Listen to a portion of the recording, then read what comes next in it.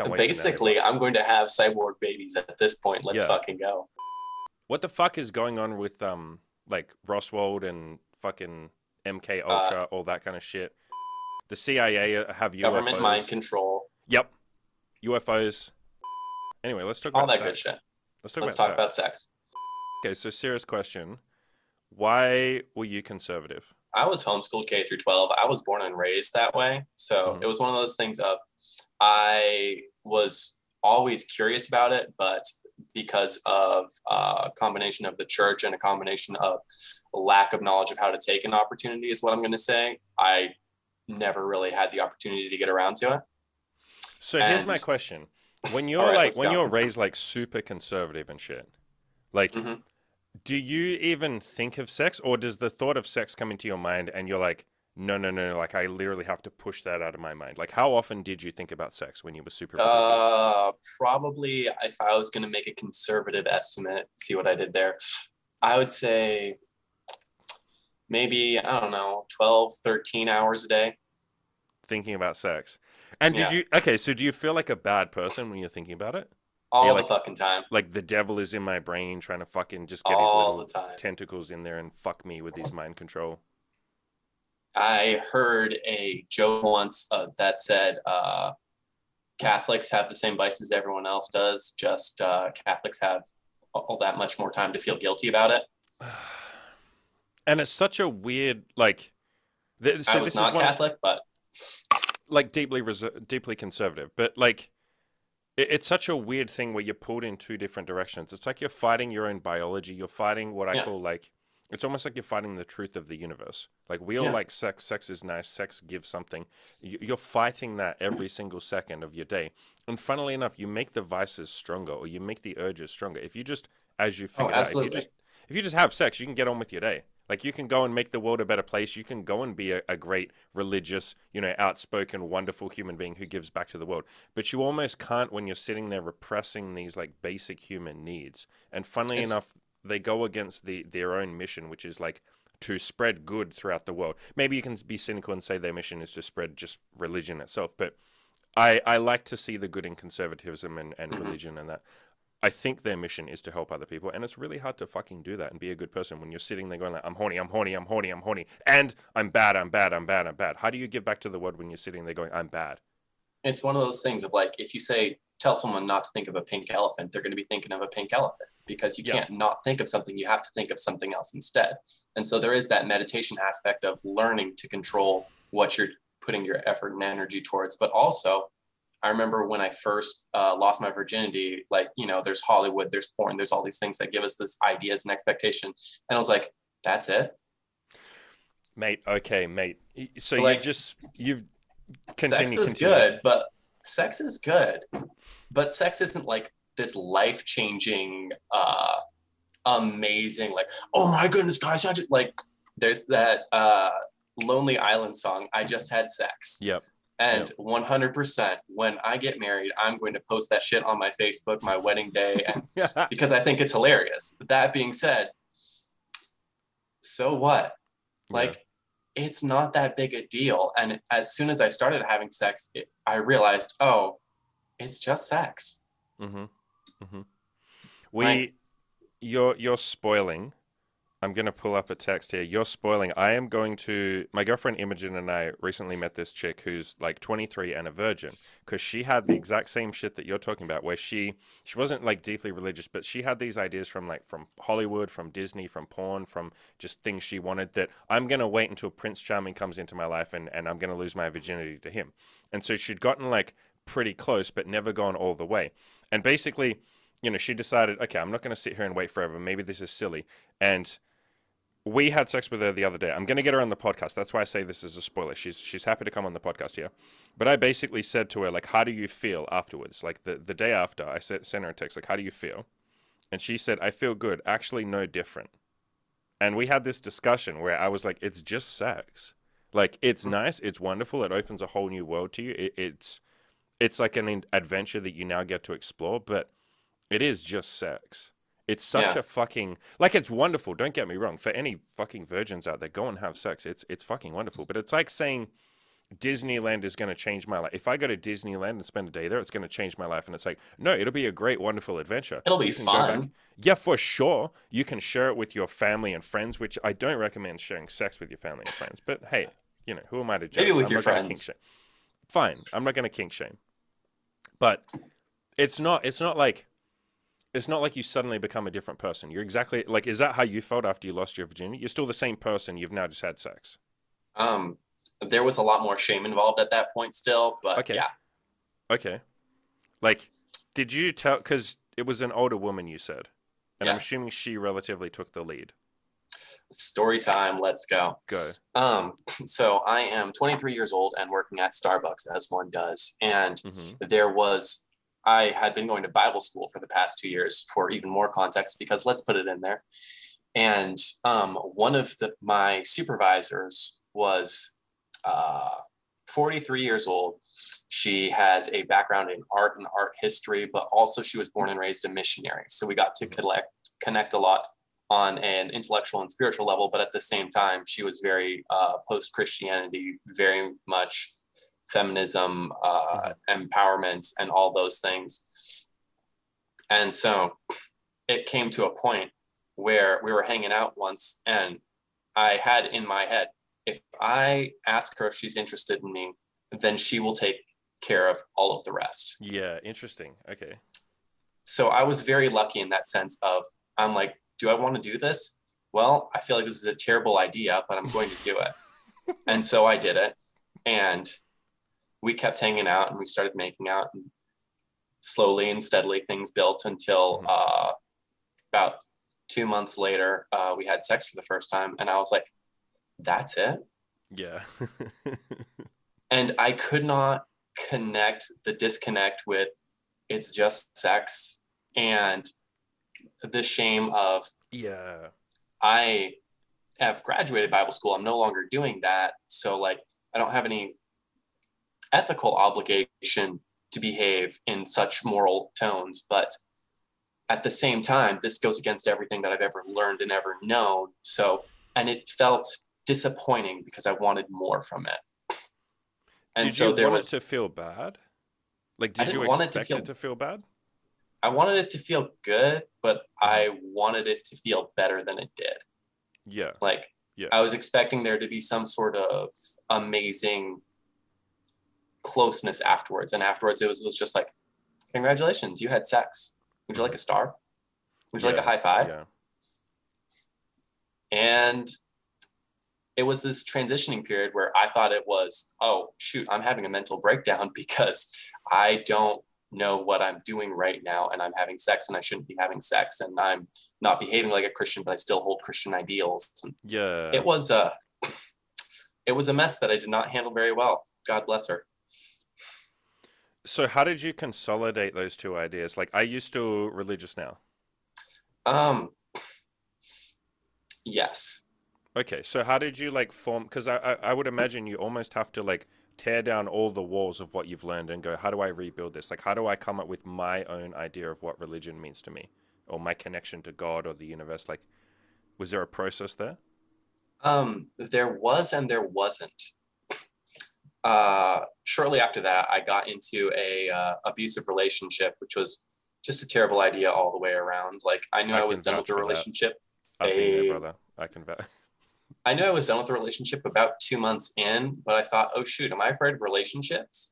So, because before that point, I had been sleeping with two more of the supervisors from my store. Because if you're going to sleep with your coworkers, always sleep up the You may ladder, as well never down. fuck with all of them. Yep. Always sleep up, never down. That way, in case of liability, you're not at fault. Yeah. No shit. That's what Harvey Weinstein did wrong. That's I what he mean, did wrong. apart from all the other shit, but yeah. I mean, I'm not here to judge other people's life choices, only put my own on display. Maybe someone will learn from them. Good old philosophy. Sorry, what was the question? I don't fucking remember. This is a shit show of a podcast. I'm joking. This is going fabulously. So the question was consolidating those two ideas, like forming Consolidating those two your ideas. view of like religion, your connection to the spiritual world, God, So, the universe, whatever you want to call it.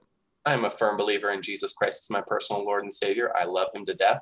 Jesus is my homie. Jesus was a cool dude. I've read the Bible. Jesus was sick. I'll give you that. Jesus was sick. Um, that being said, I had this interesting disconnect between I love Jesus, I don't Mm-hmm. like his people right now. And so Hmm. it was a journey of, okay, Jesus, what I'm about to embark on is admittedly not a spiritual desire. I want to go do some ho shit Mm-hmm. because turns out I can be pretty good at doing ho shit if I let myself do ho shit. So I'm gonna go do ho shit. So I said, okay, I'm taking a year off of this whole Christianity thing Mm-hmm. of serving you, of all of that. I'm gonna go do some ho shit. Mm-hmm. And then I got in a relationship for the next 6 months that ended up in a miscarriage. Thank God. Probably should not have said that, but that's okay. And I said, no, I'm restarting the clock. Like, I did not get to enjoy that, so I'm going to enjoy this. And it was an interesting thing of in my loneliness, in spite of the fact that I can have someone occupy my bed at a moment's notice, of realizing sex is something that I really like. Mm-hmm. But sex doesn't fix me anything more than anything else did. Correct. Correct. Like you And had someone taking on your, oh, sorry, after you. no, you go, you go. I'll come back to my You point. had someone on your podcast, I think it was Lost Cause, who, Yep. when you interviewed him, uh, he said after he lost his virginity to an escort, he said, well, now I can't use that as an excuse anymore, but it still kind of feels like an excuse of his virginity. Mm-hmm. And it was one of those things of like, well, I'm having sex and I don't feel better, Mm-hmm. but at least I'm having sex. So, you know, that's a win. Mm-hmm. And so it was this weird transitioning period of having to confront my problems and not being able to hide behind what I think that they are. Yes. Because anything can be a problem, but not everything is a problem. Mm-hmm. And there's almost a journey of, I mean, there is really a journey of like self-discovery, self-improvement, self-acceptance, whatever you want to call it. Like, if you're sitting there and you're a virgin, that's obviously like that is right in front of you, and that's all you can see. I want to lose my virginity. I don't, especially for guys. I don't feel like a man. I don't feel like I've fulfilled my duties. I don't feel like I've fulfilled my potential. You handle that, and yes, that is one thing that's handled. But what that often does is it pulls away the veil of. It's almost like that's what you thought the problem was, but we take that curtain away, and oh my God, there's like 500 other things there. And it's not necessarily that there's things wrong with you or problems to fix or anything. It's more just like, okay, I thought sex was the be all and end all. I thought if I got laid and lost my virginity, or maybe, you know, some guys decide I'm going to have sex with 20 girls or 30 girls, and that's going to just be everything I want from life. You do that, and then you're like, oh shit, what am I left with now? Yeah, now I'm left with the questions of what is the meaning of life? Why am I here? What is my purpose? Do I want to give back to the world? Do I want to be fully selfish? Do I want to do this? Do I want to do that? Do I want to make a lot of money? Do I want to have an elite You're body? left exactly where you started, just with 20 or 30 more lays under your belt. Exactly, Cool. exactly. And there's a lot that you learn through that process, and I'm going to be the first person to say that that's incredibly fucking fun. I would never take any of my lays away. Exactly, but it's not. It's part of the journey. Let's just say that. And I think definitely, especially with when I first started like content and stuff like this, when I first started my blog, in my mind I was like, if I can just help guys get laid, like that's everything I want to ever do. And you do that for a while, and you get laid yourself, and then at some point you're like, I can't do this for the next 50 years. Like, I can't just get guys laid for the next 50 years. Like, Jesus, what a failure to launch that would be. That would be like that would be like enrolling in university, and you go to the first weeks of lectures and then you stop. And it's like, you were supposed to finish the next 3 years of university. Why did you stop at week 1? It very much feels like that with life. I think that's a decent metaphor for life. If you just go out and have a lot of sex, that's like fucking wonderful. That's fucking fun. But it's the same thing that people do with money. Some people just go and I'm going to make as much money as I possibly can and nothing else. So what?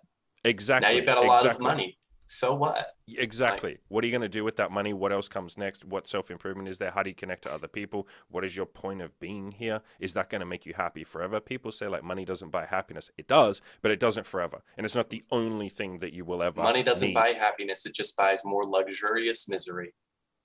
I like that. I think that's cynical. I'm very fucking grateful for money, but I get the general sentiment there. It's like, you if you're not here's a better way of saying it.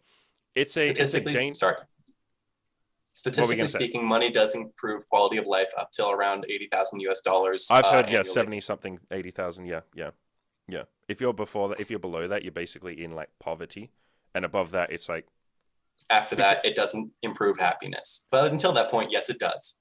Money buys happiness. You can heard it here first, folks.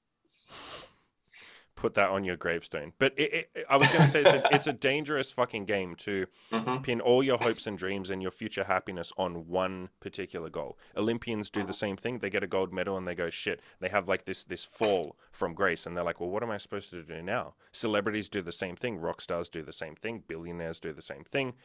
Getting laid people do the same thing. I've seen so many guys go, I'm gonna get 50 lays. You yourself have slept with what, 50 something women? Like, I've lost count. and that in itself, it's fucking fun. But again, it's like saying I'm gonna go to Disneyland 50 times and that's gonna make me happy. It's like, it will make you happier. It's a fun thing to do, but it's not like fully satisfying. It's not your mission of life. It's not your purpose. And one thing I've started doing, asking my coaching clients when we first sit down, the first thing I'll ask them is, what do you want? Like this coaching program, what do you want by the end of it? What are your goals? And they'll tell me like, oh, I want to get laid. I want to make money. I want this. And then I'll say, okay, great, brilliant. Now what's your life purpose? What are you here for? What's your mission? What do you want from life? What do you want by the end of, like when you're at the deathbed, on your deathbed? And every single one of them goes like, oh shit. Oh fuck, I've never been asked that question. And we talk about it for like an hour or so. They think about it and then they're like, oh, holy shit. Like I actually feel more excited about the life purpose shit rather than just like getting laid 5 times or having a threesome or doing this. So I'm glad you've come to that same sort of realization of like, sex is fucking wonderful. Don't get me wrong. Jesus fucking Christ. Especially if you're not having any, you're missing something. You're missing something. But yeah, it's not going to fully satisfy you. And I hope that we've made it clear here that I hope people, like especially newbies, new guys listening, I hope they don't hear all this and go, oh, so what? So sex isn't fun. It's like, we'll talk about the fun stuff in sex in a minute. Like, sex is fun, but it's not the only thing in life. And I would hope that no one is sitting there listening or reading my website or, you know, listening to this and going, if I can just get laid, everything will be perfect. It's like, no, that's when the real shit begins. Like once you get laid and you're like, oh shit, I'm not perfectly happy. I'm happier, but I'm not perfectly happy.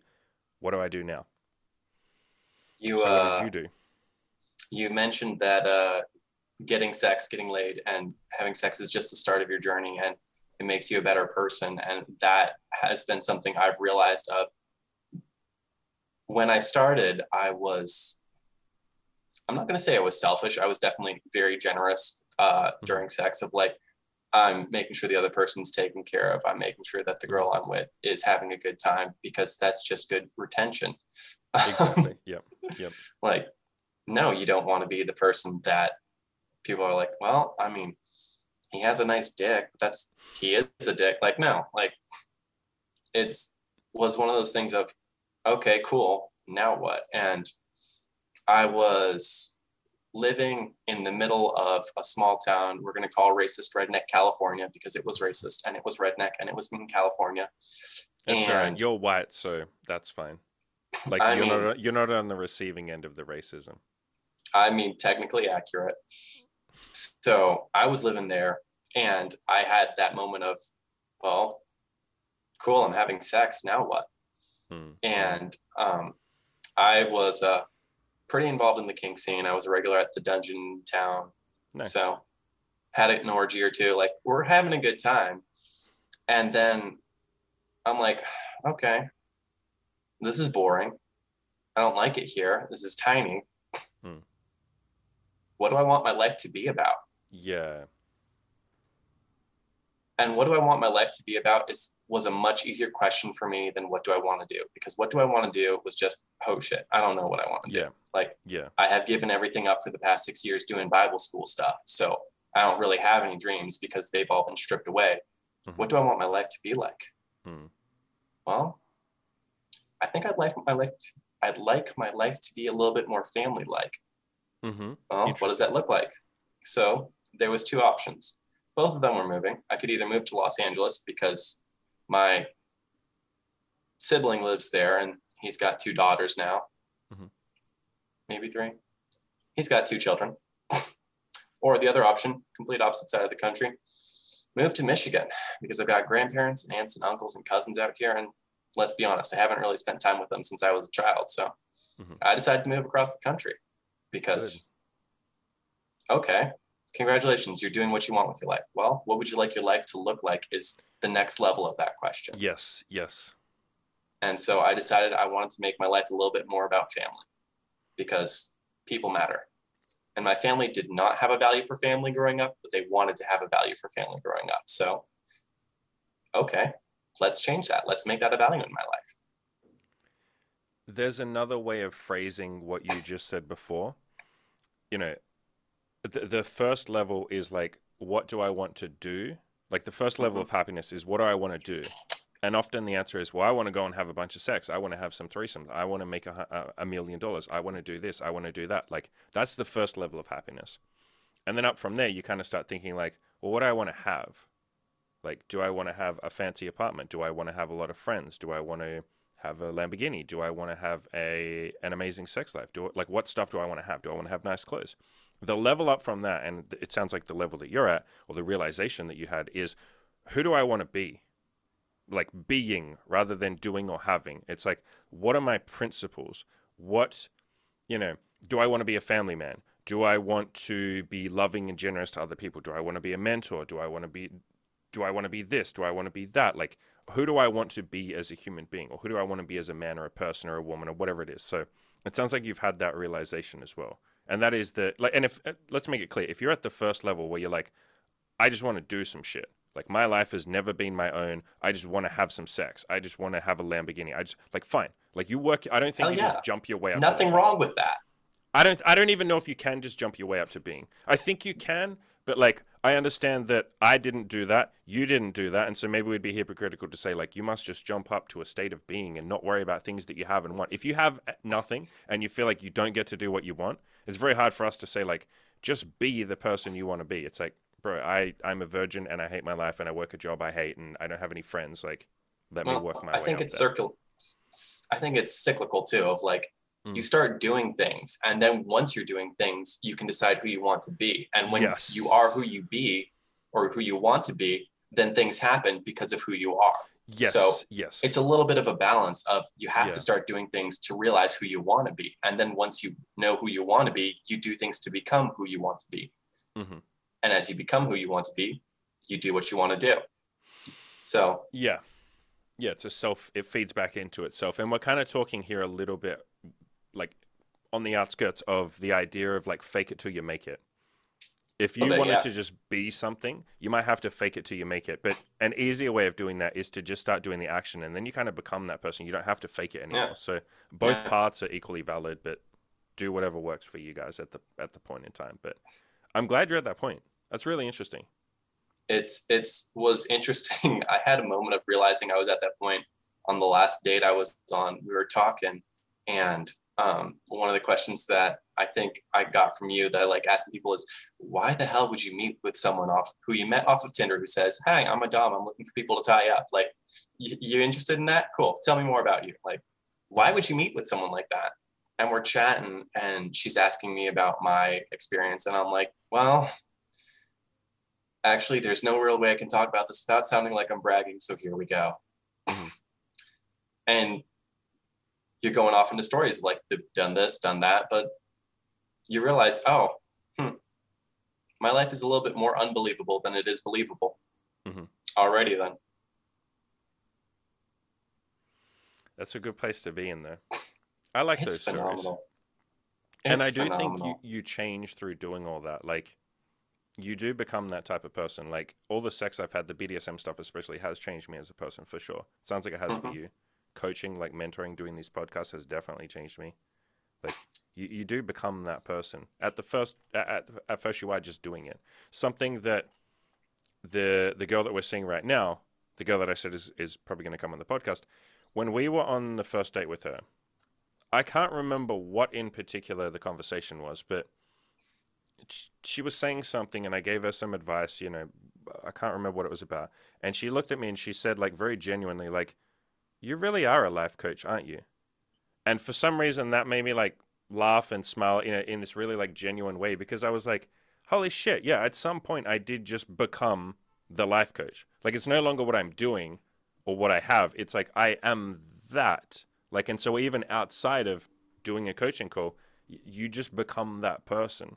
I think BDSM is one of those things as well, especially in that dom role. You sort of take on that, like, almost, it can, depending on your dynamic, it can be like fatherly. You almost become fatherly, but I definitely think you take on responsibility as the dom, and that does seem to carry on. If you're a good dom, I try not to judge with that, but you know what I mean by that. You can sort of take on this sort of responsibility outside of the bedroom, and people go like, "Oh, I can see why you're a dom." Like, you give off those kind of vibes. Like, you're taking the lead. You give a shit about people. You have responsibility. You understand about other people's needs, and all that kind of stuff. So, yeah, at some point you become that. One of my coworkers told me that I accidentally used my dom voice with her at work. I said, "Oh, that's how that conversation went." I've done that too. I've said like good girl and stuff to like shopkeepers and shit. And it's like, oh, fucking tone that down. Hey, like, don't be saying good girl because someone made you a coffee. Definitely said that to people after they've placed their order. Good girl. We got you. And it's like, I feel like they get the vibe and they're like, oh shit, like, I like that. I feel like that's something, we can go off on a little tangent here. That kind of like almost, what do you want to call it? It's almost like it seems natural and instinctive to me now. Maybe it does for you too, to be in that kind of like dominant position and those kind of like traditional gender roles, especially when you meet a girl who is submissive in the real world and you say good girl and they feel like, oh, I liked that, but am I allowed to like that? And you're like, yeah, you can fucking like that if you want to. It's one of those things that just comes out, and it's partly because when I'm at work, I work at a coffee shop, so I put a little bit of that barista fantasy roll up. I play it up a little bit more, and then just toss in a little spit spice of gay. Just I wasn't aware there was people, a barista fantasy. Are women walking around going like, "Gee, no, you're right. Actually, don't they? They do. They like they have their coffee shop that they go to all the time. They're like, man, that guy's cute. I wish he would ask for my phone number and then tie me up and fuck me." I mean, I don't know, but I play it. I figure if guys can have the girl at the coffee shop they think about, then girls can have the guy at the coffee shop they think about. I've had a couple of female friends that have literally said like, I have a crush on the guy at the coffee shop. Any females listening, leave a comment below and tell us how badly you want to get fucked by the guy at the coffee shop. Use those exact words because I know that's how women like to talk. Literally say, I want to get fucking railed by the fucking hot hunk of piece of fucking meat at my coffee shop. And don't do that. That's objectifying. That's objectifying guys. Please be nice, Or do objectify guys. We usually don't. I know, right? Like, literally no guy was like, this girl is into me and she's looking at my body and she thinks I'm sexy. Just like, don't. Please look at my personality instead. So, let's talk about threesomes. Let's talk about threesomes. How do you have a threesome? You've had several threesomes. I have had 5 threesomes so far this year, and how fucking easy are they? And this is so this is like my challenge, right? Because you're gonna say it's not that hard, is it? Is it hard? Is it hard to have a threesome? It's so fucking easy. Yeah, and so do you see how frustrating it is for me to like write a threesome guide, and like half of the threesome guide is me literally just saying, you can do this. I believe in you. Yeah, just fucking ask girls, would you like to sleep with this other girl that I'm seeing? Do you think she's pretty? Hey, I think she's pretty. Well, she thinks you're pretty too. Would you like to come over for some wine and beers or whatever? Yeah, that sounds good. Okay, now we're having a threesome.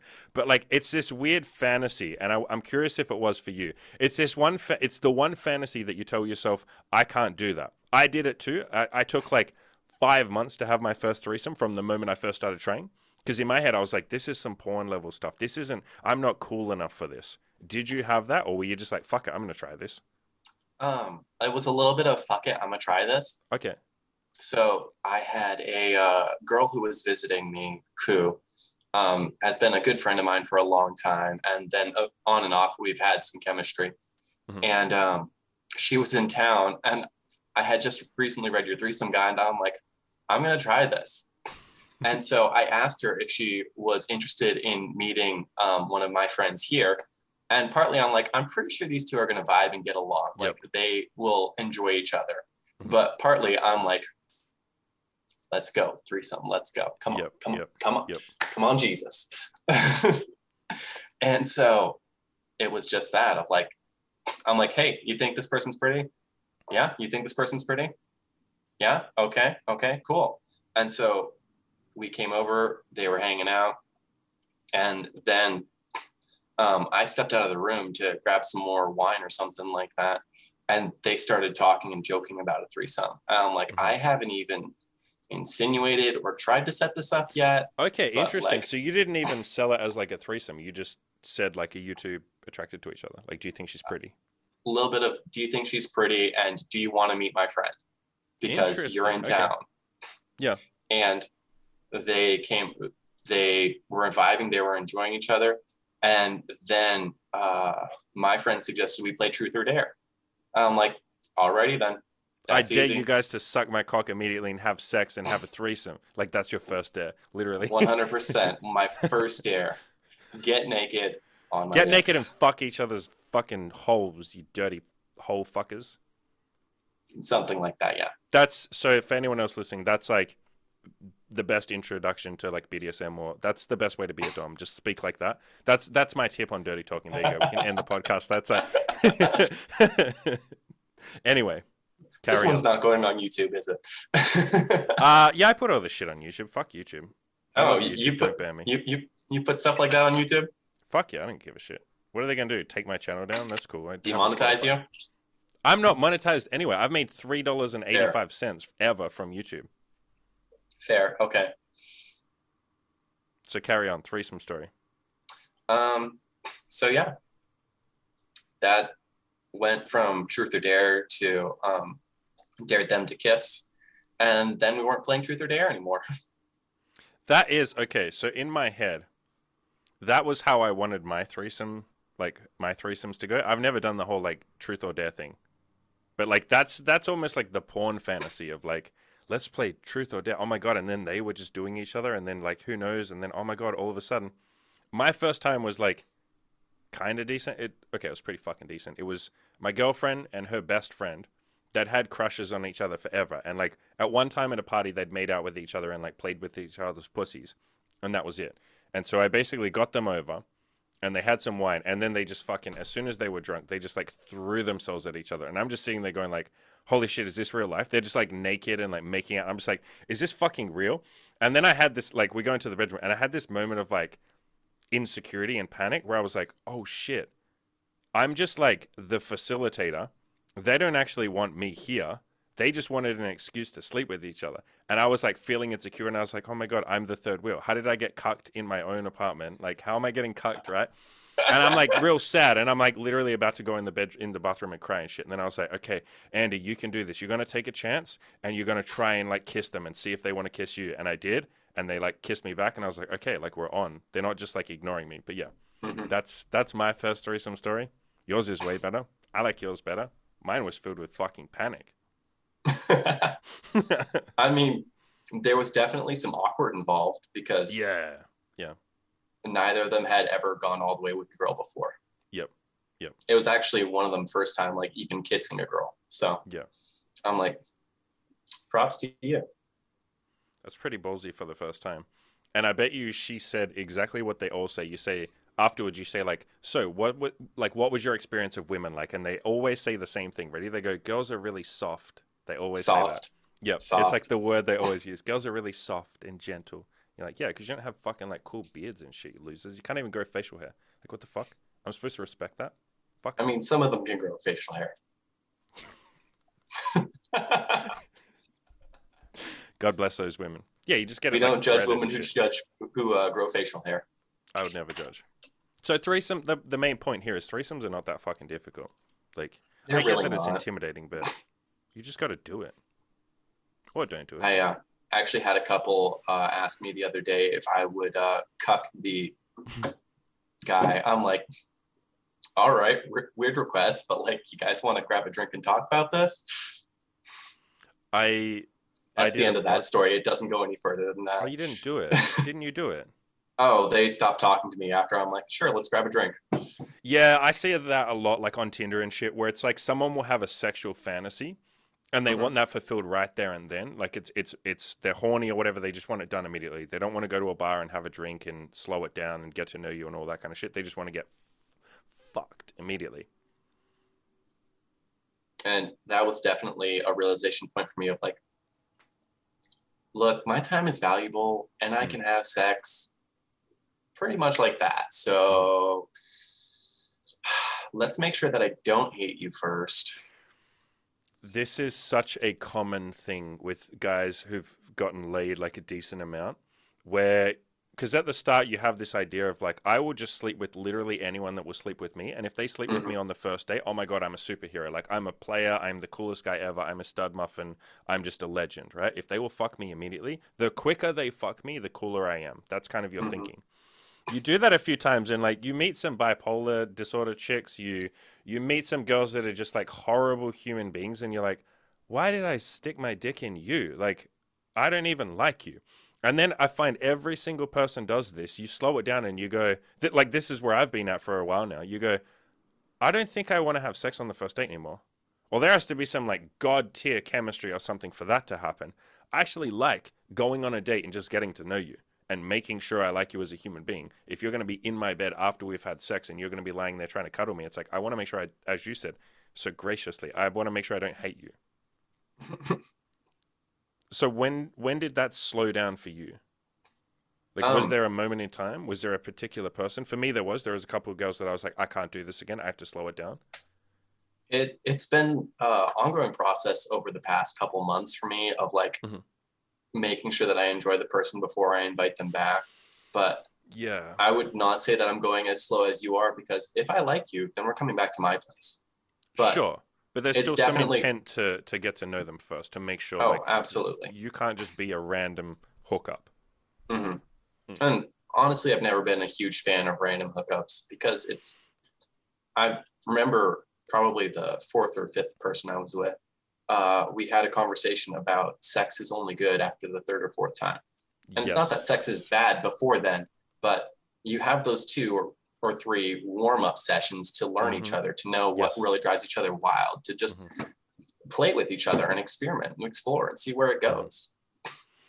Yeah, there's this idea that people, it's usually people who aren't super experienced, where they think like a one night stand or the first time you have sex is going to be like some Hollywood, perfect movie sex. And it's like, no, it's usually a little awkward and like you're clumsy and like Mm-hmm. you'll try and make her orgasm, but like she doesn't know you well enough to say this isn't working. So you're just awkwardly doing something for like 20 minutes and then you go, is this feeling good? And she's like, maybe it's kind of hurting a little bit. And you're like, oh shit, okay, like should we try this other toy? And she's like, okay, and you try that, and that doesn't work, and then you try a different toy. Like it's awkward by default. It doesn't have to be super awkward, Mm-hmm. but you're not in that flow state, in that smooth.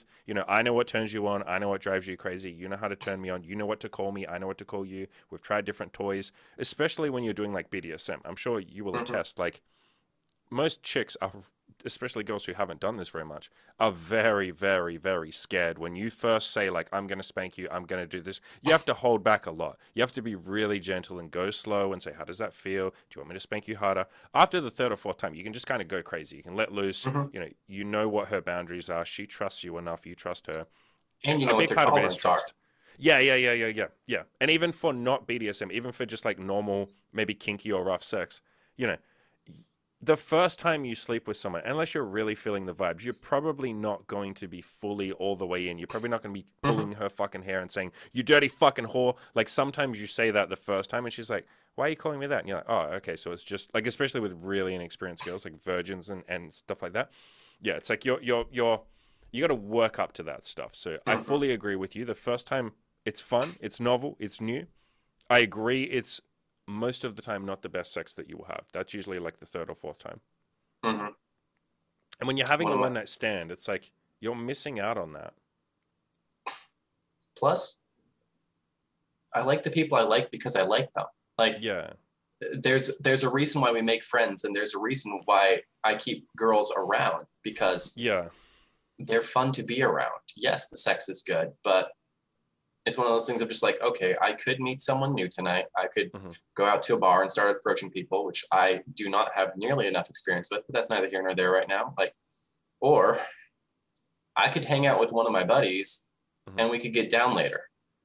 And Yeah. there is something absolutely nice about like, I'm gonna fucking call up so and so and we're gonna watch some anime and then fuck each other's brains out. Yeah. Yeah. Or I know that I like this person well enough that after sex we can just lay there for an hour and a half and talk about shit. Like, how's your life going? What are you up to? How's that business that you were trying to start? How's this? How's that? That's like, All that, yeah. yeah. That's almost I almost like that stuff equally, if not more, than the sex. And there are times, right, especially if you really like someone, where the You're sex almost becoming an feels like the old excuse. man. I know, right? I know. Where it's like the excuse, you're having sex as an excuse so that you can cuddle and hang out afterwards, or so that you Mhm. can like do something afterwards. Yeah, there are times where it feels like that. It's almost like a catch-up session, and the sex is the pretense for you to catch up. Mhm. Just like you meet your buddies. You don't give a fuck about fishing, but you meet Yeah, you go fishing so that you can just fucking talk about shit. You don't really exactly. like that bar that you guys hang out and you're just meeting to fucking talk to each other. And this It's is a the fucking pretext. dive. It's a fucking Yeah, dive, but exactly. It's a shithole. Dive, by the way, is not a term that we use here. It's like strictly a okay. very American term. I know exactly what it means, but here we would just say like shithole bar, like trashy dog god awful bar. It's a fucking dive. Yeah. So I guess what's your if someone is sitting there, let's bring it back to what we talked about at the start, conservatism Okay. and religion and all that.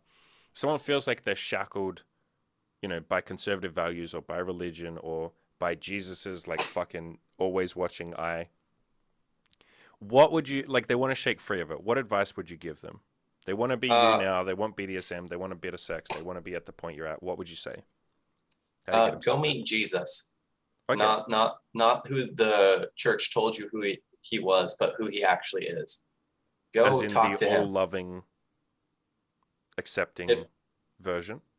I'm talking about the Jesus who spent all of his time hanging out with prostitutes and tax collectors. I'm talking about the guy who Yeah. decided, you know what? This right here is not the way that things should be. There should not be a whole bunch of people like doing taxes and stuff in here. I'm going to sit in the corner and make a whip and throw a whole bunch of people out of the fucking temple because this is my daddy's house. Like, Mhm. I'm talking about the one who absolutely loved people and Yeah. showed it in some absolutely strange ways. Like, every conversation I've ever had with Jesus has made me a more whole, a more human, a Mhm. more loving human being. And it's been interesting being on this side of the coin where I definitely identify as Christian, but at the Mhm. same time, I don't act very Christian right now. And people, my parents always are asking me, how are you and Jesus doing? You going to church yet? What's going Mhm. new? Mhm. I'm like, don't worry, we'll get there when we get there. But when I started talking with Jesus again, when I was still sleeping with people, he never talked to me about how I was sleeping with people. He talked to me about the people I was sleeping with. Mhm. Yep. He It's talked with like me it's like the being instead of the doing. It's like the doing doesn't really exactly. matter. It's who are you as a person and who are they as people. And he talked to me about like, hey, you kind of were a little bit wishy-washy with that person because you were afraid of being honest there. Yes. Yes. Why are you not showing up in that relationship? Yeah. Hey, you're kind of avoiding this person. You should just tell her, hey, Yes. actually, I'm not really feeling it anymore, Mhm. and cut things off. And so it's been an interesting thing of, yes, he still confronts me. Yes, he Mhm. still shows me things I can be doing better. But at the same time, he's talking to me more about who I am than what I'm doing. Mhm. And we have the saying in Christianity that Jesus doesn't give a second chance, he gives another chance. Mhm. Like, yeah, you fucked up. Congratulations, you're human. Yeah. So Jesus accounted for all of that before he died. Yeah. Yeah. So what would my advice be to Jeremy from 3 years ago? Just go spend some more time with Jesus. He'll be fine. I like that. And it's almost like everything you're talking about here, the other people, like your family and stuff who say, like, are you going to church? Are you reading the Bible? All of that. They're looking at the surface level stuff and saying, okay, these are the things. If we just do these actions, we're a good Christian. It's almost like a checklist. If I tick all these boxes, I'm magically a good person. And it's like, hang on, you're missing like the actual important stuff, which is like, who are you as a person? What is your relation to a higher power? Or, if you're not religious, fine, the universe. Or if you don't even want to Mm-hmm. think like that, other people. What is your day to day, like how are you with other people? Are you, here's a better way of phrasing that, are you emanating love, or are you coming from a place of fear? And I see this a lot with religious people when they try and tick off those check boxes. That's coming from a place of fear.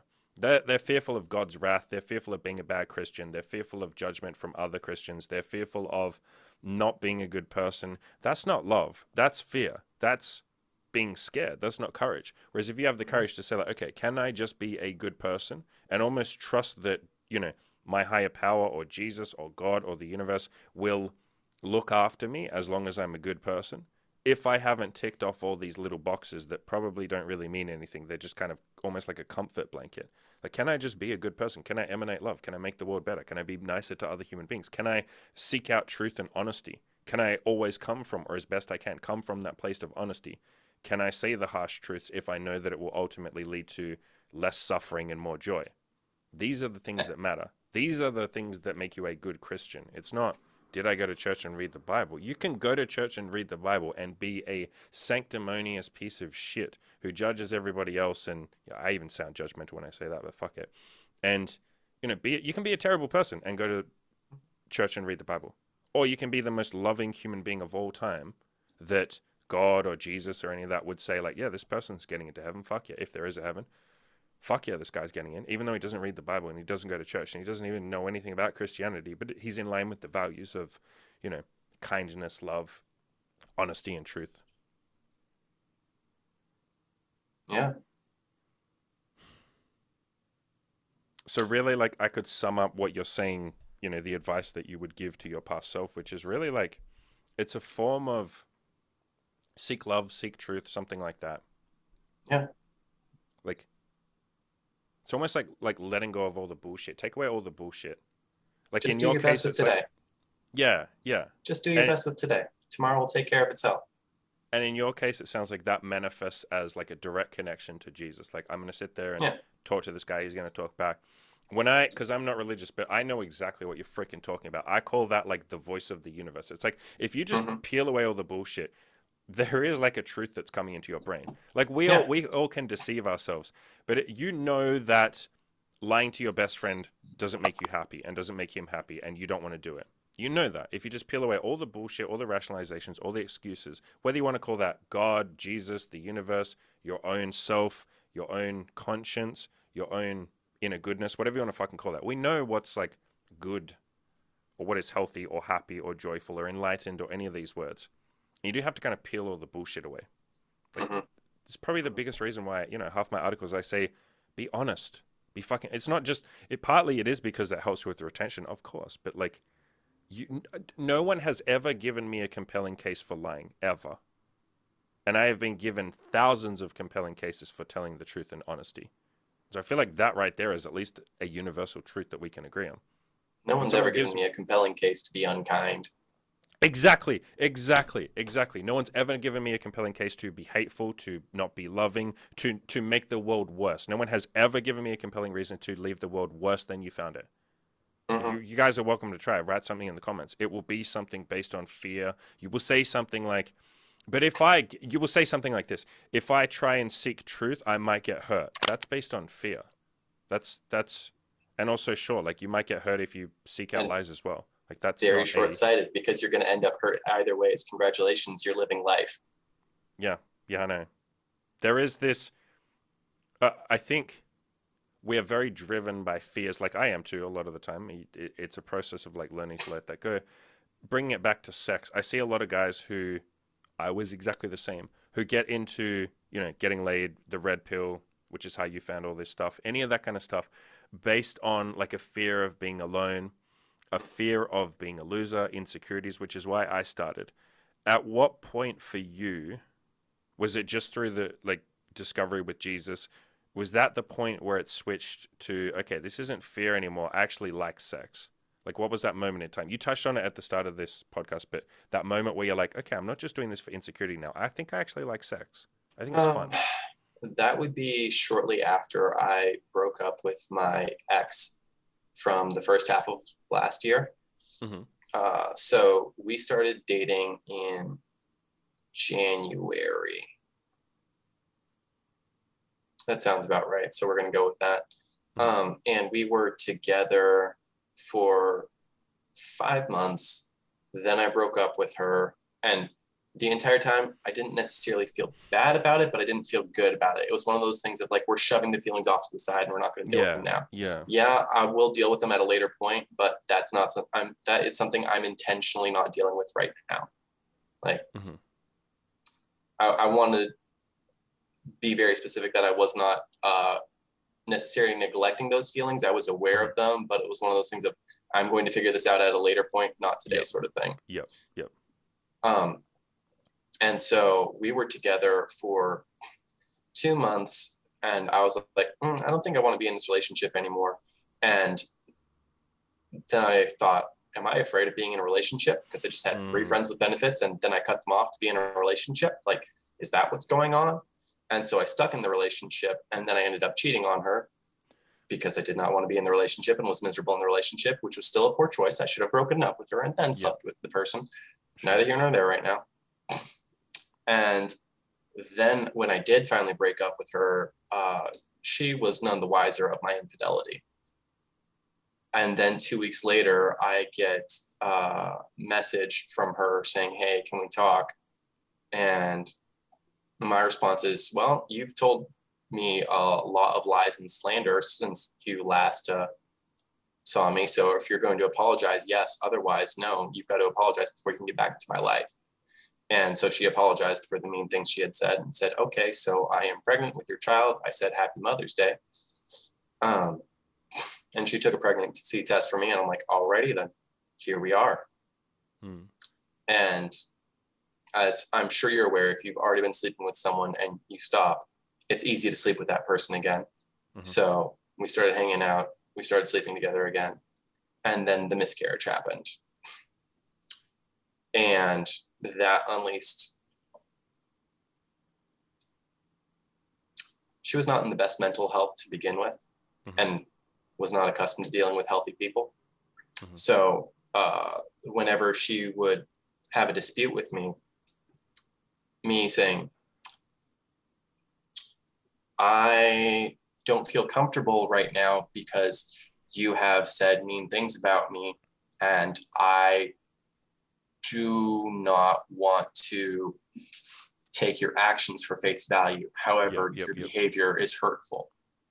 Was not a conflict resolution style that she was okay with. She preferred I was yelling at her. She's almost not used to like calm boundaries. She could not handle calm down confrontation. So that was one half of it. The other half of it was I rose to meet her communication style instead of bringing her to mine. So whoopsie daisy. But then the miscarriage happened, and I told her about the infidelity because she was pregnant and I'm jumping around. And I thought, okay, well, if we're going to be doing this for the next 18 years at least, then I'm not going to build this on a ground of lies. Like, like if we're going to do this, then let's fucking do this. And so she was wishy-washy back and forth the entire time of like, I don't know if I want to be in a relationship with you. I don't know if I want to be here. Please don't leave me. I don't know if we can do this. Don't go. I don't want to be alone. And so after her threatening to put us on a break for about a month, I finally said, okay, we're taking a break. And you need to figure out if you want me to be here or not. Because if you think that I'm a bad person, then you shouldn't be around me. Because I'm not a bad person. I made a bad choice, but I'm not a bad person. And I will acknowledge that. There's a very clear distinction there that people miss. And I will acknowledge that I made poor life choices faster than anyone else. Like, I am the king of making bad choices. I will make more bad life choices in my lifetime. I guarantee. That being said, I'm not a bad person. And I defy you to tell me otherwise. And that's how that conversation went. And then over the week that we were taking time to figure out if we wanted to be in the relationship, I said, actually, I really don't. So skipping the drama, we broke up. And as I was driving away from her place, I felt a feeling that I assume, but I've never tried, but I assume is like cocaine. Like I had so much energy and like an appetite, and I want to go fucking like have an orgy or punch a line in the dick or climb a mountain or start a business or something. Like, let's fucking go, bro. Almost like a feeling of freedom. Like freedom, but like life, like zeal, like freedom is not a strong enough feeling or word for it, because it was this sensation of not only do I have my freedom, but I have the power to do something with it. I can go do literally whatever I want. This is exactly how I felt when I left my toxic relationship. Yep. And that was how afterwards it was like, okay, I am free. I'm good to go. Let's see if any of my old friends with benefits are still interested. So one of them still was, and we hooked up that weekend, and it was phenomenal. And there wasn't the shame or the guilt of it anymore. And I think it was partly the trauma of what I had just gone through, but there was also a sense of like, I'm owning it. This is my decision. Rather than being driven by like insecurity or almost running away from, like a rebellion. It sounds like when you first started sex, it was almost like a weird, like bouncing back, like a rebellion from the religion. It was the fulfillment of a long time desire for certain, but at the same time, it was something that I wanted, but I wasn't allowed to want. It was something that I craved, but I wasn't allowed to need. And at the same time, congratulations. Biology speaking, you have a penis. You're going to be horny sometimes. Yes. It sounds like you're in a much better place with sex in general, like your relationship to sex, your relationship to your masculinity, even we could call it that. Your relationship to other people. Do you still have any guilt around sex, or is there a feeling of like afterwards of like, oh, you know what I mean by guilt? I put too much. I glamorize that too much. I expected too much out of that. It's just sex. Nah. Any of that? Yeah. Nah. That's gone for me too, and that took a while for me. That's only gone in the last like maybe 2 years, maybe a year and a half. Where after sex, I can just accept it for what it is, rather than expecting. Because I used to self-medicate with sex. Like even a year and a half ago, I would like be having a bad week, and I'd be like, yeah, but I'm gonna get laid on Friday. You get laid on Friday, and then you're like, oh fuck, is that it? Like, I thought that this was gonna fix the week, and it's like, no, you didn't fix the week because you've been depressed, or you haven't hung out with your friends, or you had a to-do list that you haven't finished, or your apartment is messy. You need to fix that, and then enjoy the sex. I definitely have used sex as self-medication in the past year or two, but for the most part, I would say that I am definitely more towards that place of like, no, fuck yeah, that was good sex. High five afterwards. Like, yeah. I don't remember if I read that on a Red Pill article or something like that, but it was one of those things of like, sex? High five your girl after sex, man. It keeps like things casual and fun. Okay, so I've never high-fived it after sex, but like this girl that we're seeing now, when we after like when we first had sex, when she first had sex, because she was a virgin, afterwards I was like, put your hands up, who's a virgin? And it's like, we don't put our hands up. And it's, so like similar to that shit, yeah. Fist bump after sex, fucking lock arms and just, yeah.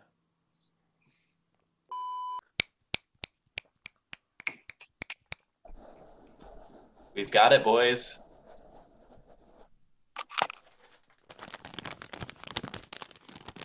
Is that supposed to be some ASMR? Yeah, fuck yeah. I hate ASMR. It's so fucking creepy. It's like the creepiest thing ever. It's the sounds you hear right before you're like raped or something. You're like, hey there, how's it going? And it's like, oh my god, I'm gonna get raped. Like literally. That's gonna be a hard pass for me. I don't like getting raped. Thank you. Yeah. Yeah, I'd say probably that's on my like no thank you list as well. Now that I think about it, but yeah.